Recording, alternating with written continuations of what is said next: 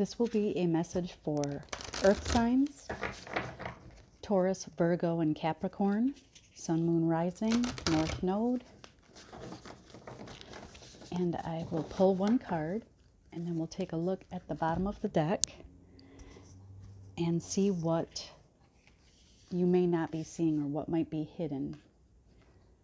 So the first card we have is Kinship, Community, Your Group. And this is a nice, warm energy card. This is a good time for you to get together with friends, family, co-workers, people of like mind, like interest or activities. This is a card of feeling genuinely close to others and enjoying those moments. This is a good time to prioritize getting together, support one another, and join forces with those who are close to you.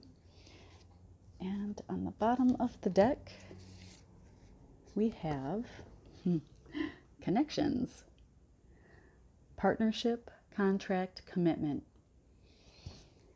So this may be a new connection coming in. You may end up meeting someone new through your friends and getting together with them.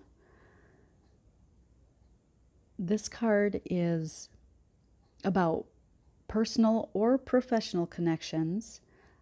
It's usually an indication that something new is coming in, whether it's a new romance, a new friendship, possibly a new job, or a new kindred spirit to share your interests with. If you're already in a relationship, it could be a sign of deepening love, more intimacy or camaraderie with your partner. And if this is more of a business relationship, it could be a new type of business coming in, partnership with someone, or it could be contractual if you are trying to sell your home or a vehicle or have legal issues. This is usually an indication of it going in your favor. It is important to be open to the new connections coming in.